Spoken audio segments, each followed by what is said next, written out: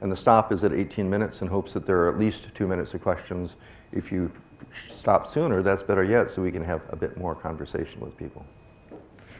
My title is Fitness Cliffs and Vicious Circles, and it really comes from my background hanging around people at the University of Michigan and really reading some interesting things even before I got there. The theme is, here's evolutionary medicine, here's complexity theory. We're blessed here at ASU with having a bunch of world's experts on complexity, and Manfred Laubichler is in the back and will speak in a bit, who's led the charge for a deep intersection between ASU and the Santa Fe Institute. So I do think this is a special opportunity. On the other hand, the whole purpose of the workshop is to see if that's true or not. We're going to talk with each other and see, and it's an experiment. These are books that influenced me hugely when I was younger. Cybernetics, which I read several times. If you haven't read it, it's a very interesting read, and the whole last chapter is about mental disorders. I wish I could get every psychiatrist to read it. Von Bertalanffy's General Systems Theory. I wondered why I couldn't understand it all when I read it. I decided later it wasn't my fault. But nonetheless, it's a good place to get started in thinking about these things. John Holland was a huge inspiration to me and a deep friend at University of Michigan, and talking with him about complex systems really got me thinking much more about it. Also, Bob Axelrod was there, another friend, Carl Simon, Bobby Lowe. It was just a marvelous atmosphere for trying to connect these ideas. So the big, simple idea in one half of evolutionary medicine is that we need to shift our perspective. Most medical research is exclusively about mechanisms and what's broken. Evolutionary medicine asks from an engineer's point of view, not what's broken, but why was it vulnerable in the first place. I'm going to emphasize that this is only one part of evolutionary medicine. There are a lot of people doing phylogenetic studies and other kinds of studies that are wonderful and relevant. This is what I've been interested in. It's turning out, though, that I think this is too narrow a mandate for us. We study 6 reasons that have proved quite robust in terms of finding reasons why traits are vulnerable to failure and looking at these different traits. But notice the kind of traits we've been looking at. A lot of them are big things you can see, birth canal, fever. Some of them are responses. A lot of them are genes. And we've been looking at each of these things saying, why has natural selection left the body with traits like these that make us vulnerable to disease? But you notice this big open space here. This is standard evolutionary medicine. But I think it's time to consider another shift in perspective, which is to bring in thinking not just about traits, but traits about processes. Not just why the trait is vulnerable, but why a control system is vulnerable to failure. And I think this is probably a wide open field. I mean, a lot of people are doing work around the edges, some very sophisticated fancy modeling, especially in genetics and complex systems, but it hasn't been brought to bear so much on medicine, and I think that's an opportunity for us. Life, in one phrase, is stabilized control systems, chemical control systems. That's its essence. Everybody learns about homeostasis, but of course that's the least of it. Actually, we're talking about rheostasis and allostasis, plasticity, facultative adaptations, things that all blend into one another. So if that's life, what's disease? Well, first of all, this is my model of a control system. It's not that easy to find a great diagram of a control system, actually, and all of its different components. But you have to emphasize that there's the environment out there, it can be internal or external, the system here, and it needs a sensor and a comparator and effector. And I'm not going to go through these now, but it's very helpful to have a diagram of all the different components of a control system. So if life is working control systems, disease almost always results from some kind of defect in control systems. 2 questions I think are very important and we'll focus on during our conversations in the next day or so. First, what are their failure modes? How many different ways can they fail? Is it sensible to make a list of those? Second of all, why are they vulnerable to failure? Not just looking at the birth canal itself, but the whole system. So what we're up to here is trying to put this control system thinking in between the 6 reasons for why natural selection leaves traits vulnerable and the traits themselves. There are 5 questions I'd like us to be thinking about. The first is, what are these failure modes? The second, why so many false alarms in responsive systems, especially defensive systems? 3, why do we so often see positive feedback responsible for disease? Why can't natural selection prevent that? 4, are there special risks from adjustable thresholds to response systems? And 5, what about cliff edge effects and the possibility that they can explain some of what is become a mystery of missing heritability. So what are the failure modes? This is a topic for conversation over the next day to get us started. A lot of them are normal false alarms. There's actually nothing wrong with the system. Positive feedback is another failure mode. Sometimes systems cycle, especially between extremes, if the damping isn't working right. Sometimes the shift point is set is different kinds of failure modes. And fortunately, we have an engineer here who's a world expert on failure modes who's going to give a talk in about 40 minutes about this exact topic. Why so many false alarms is the second question. This is really what got me into thinking more deeply about all of this. When I saw patients in the clinic, and most problems people bring to their doctors are excessive defenses, fever, pain, nausea, vomiting, anxiety. Usually they're not necessary in that instance. And I wrapped my mind about that for a year before I finally recognized this was a signal detection problem. You should express the defense whenever the cost of the defense is less than the cost of harm. And the cost of the defense is often much less than the cost of no defense if there's a danger present. So an optimal system generates many false alarms. This insight changed how I practice psychiatry, and it has a potential, I think, to be useful for every clinician every day, as it gives them a tool for thinking more deeply about when they should use different drugs for different things. We call this the smoke detector principle. We all put up with false alarms in our smoke detectors because we want to make sure to have an alarm every time there's a real fire because we don't want to be there. Question 3, what about failures from positive feedback? Once I started thinking about this, I don't know why I didn't think about it before. It's everywhere. I mean, there are all kinds of symptoms that cause, in particular in my business, fear, which cause more symptoms, which cause more fear. But it's not just anxiety disorders, it's everywhere. Dermatology, what's their most common problem? It's the scratch-itch cycle. You scratch, you itch, it damages your skin, it causes more inflammation, causes more itch. It's very hard to break this cycle. Heart failure is one of the best examples of all. If in fact your heart is failing and it expands too much, Starling's law says that beyond a certain point, instead of contracting more, it contracts less. And this means that it gets worse. What's worse beyond that is that your kidneys at that point begin holding in more water, which makes the whole system work yet worse. And this is why once you go into cardiac failure, it often gets worse and worse and worse. What a dumb design. You've got to ask yourself why. The evolutionary answer is pretty clear. The system was never designed for heart failure. It was designed for people who were dehydrated. Vicious circles. Why are we vulnerable? There's lots of them. Talked about scratch itch and congestive heart failure. Scratch itch is a defense.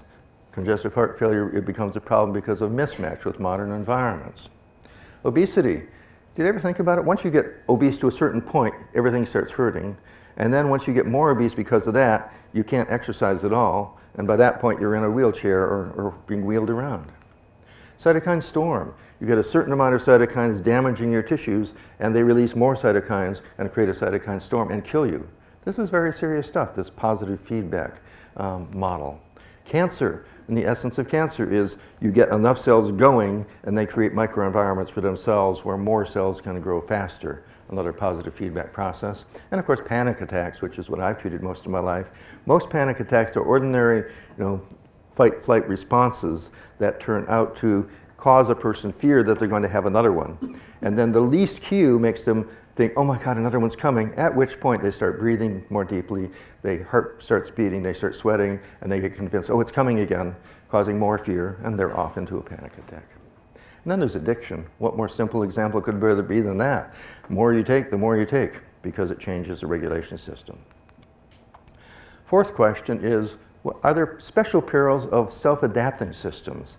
And this is an idea I want to talk with people about, but it seems to me that natural selection has shaped certain systems that adjust thresholds and gain as a function of experience. And if the system is not doing an adequate job of protecting you, whether it's the anxiety system or pain or nausea and vomiting, then these systems, it seems to me, adjust to become more sensitive because they're not doing their job. And any such system would be inherently vulnerable to running off into a positive feedback cycle. So if you keep encountering lions, you better have more panic and stay home. The pain system, I think this might be a key to chronic pain actually, because if pain keeps going off, it means whatever you're doing is not sufficient to keep you from damaging tissues. And there may well be a system here that adjusts the pain threshold as a function of experience. in ways in some people that might make you more vulnerable in the future. Starvation, and we see the eating disorders, I think, are another positive feedback that gets going because of this.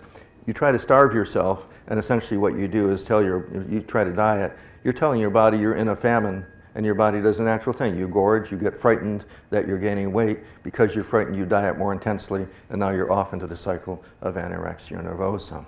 Plus, it resets your body threshold so that the weight is higher. Then there's depression. You feel a little blue. It used to be you had to keep going out and getting your food and talking to people. Nowadays, you can get a little depressed. You can go in your room, you can shut the door, not answer your email, not answer the telephone, and then you think nobody loves me. And it gets worse and worse. I made a model for this defense regulation thing to try to ask myself, in what situations is it likely to kick itself into high and low states abnormally? I won't give you the details here, but the essence of this is that if the system doesn't work to defend you, then the next time it becomes more sensitive. If it works well to defend you, the next time it becomes less sensitive. So the threshold is constantly adjusting depending on whether it's doing its job or not.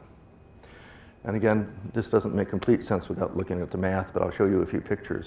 This is one where an individual is experiencing two bad moments, and at that point the threshold decreases and makes it more sensitive. But things go on and the thing recovers and goes back to its normal state.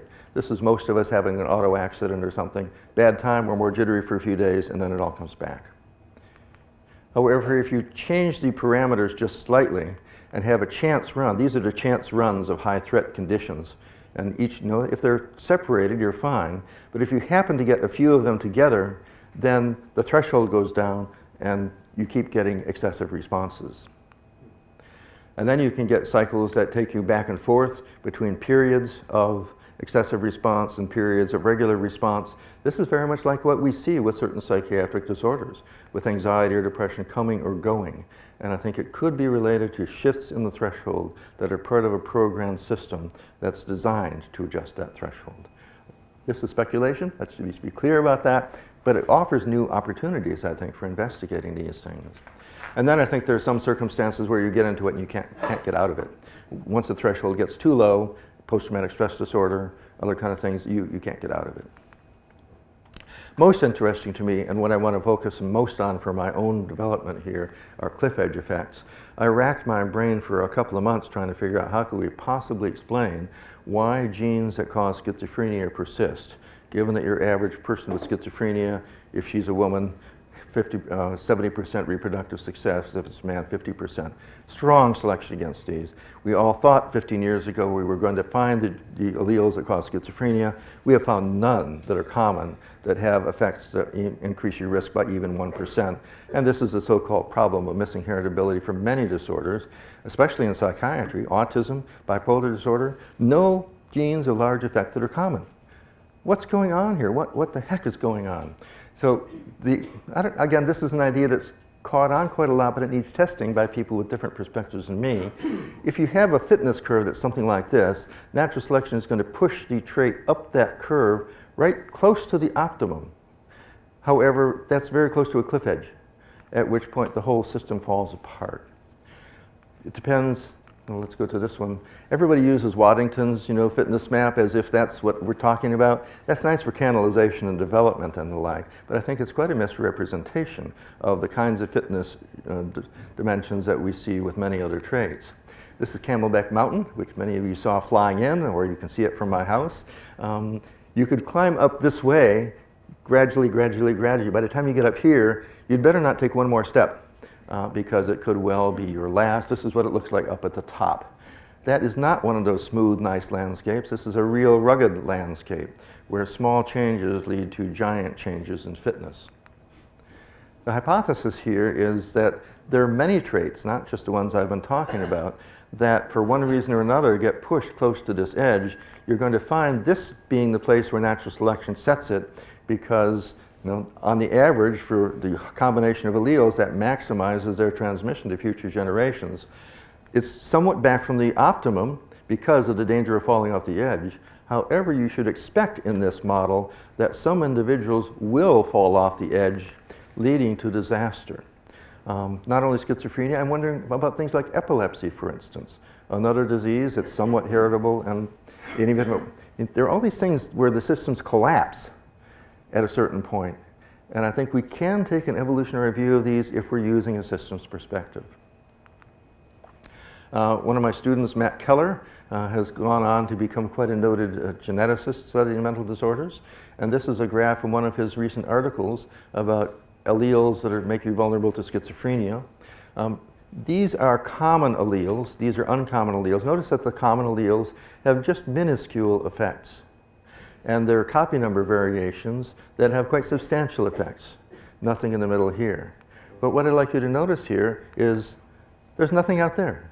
There are no alleles that are common of substantial effect. You have to ask yourself, what happened to those?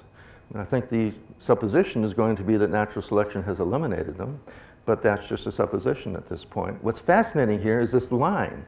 This line is the line that describes the proportion of variation, which is the same for all of these variations. It's 0.04%. It's minuscule. There's something deep here, and I'm interested to have people's help in trying to understand what this means just for schizophrenia and what it means for other diseases as well.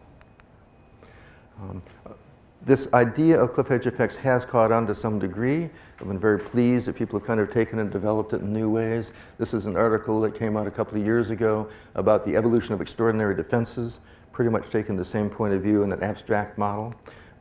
This is one that just came out in PNAS on a cliff edge model of obstetric selection, arguing that the size of the baby's head gives you such advantages that it pushes it right to the edge where some women are going to die and some babies are going to die. It's a different view instead of just saying the head's too big or the hips are not wide enough. It's a systems view of that conflict. And then we finally come to what I consider the most lovely example. I hope I don't steal your slide, but this slide has inspired me ever since Fred gave a talk about it here. I've heard him give 2 talks about it recently. And I think there is something deep and profound here in trying to understand how fitness surfaces end up being relatively flat despite the effect of mutations.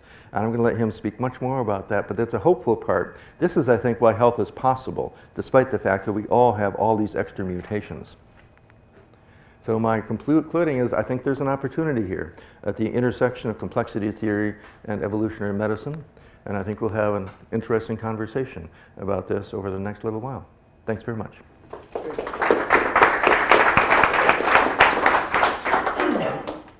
I think I do have 2 minutes for questions, right? Yes. We are going to have to pass around this microphone, otherwise people won't be able to hear at a distance.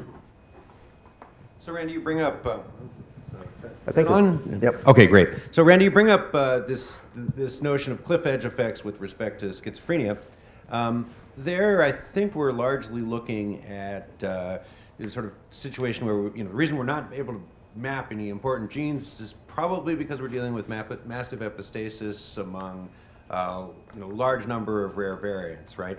So in that case, natural selection is completely inefficacious. And so, if so, what does that do? I mean, so it's natural selection. I mean, the whole reason we got this stuff is natural selection can't act. So what does that do to the sort of cliff edge story? You don't need a cliff edge story there if natural selection is impotent because you've I think that's the question on the table, actually, is would we expect natural selection to be acting on those alleles despite the massive epistasis that's involved? Would you say the same thing for height? Because height, similarly has, 60 alleles explaining 25% of the variance, even when put all together, no alleles that have any large effect. But certainly selection is acting on height. Now, I don't think there's a cliff edge of the same sort, but I think we should be looking for asymmetric fitness surfaces. And in fact, this is a question for discussion. Is it just steep fitness surfaces that are the problem? Any steep fitness surface, you go a little ways, you're in trouble.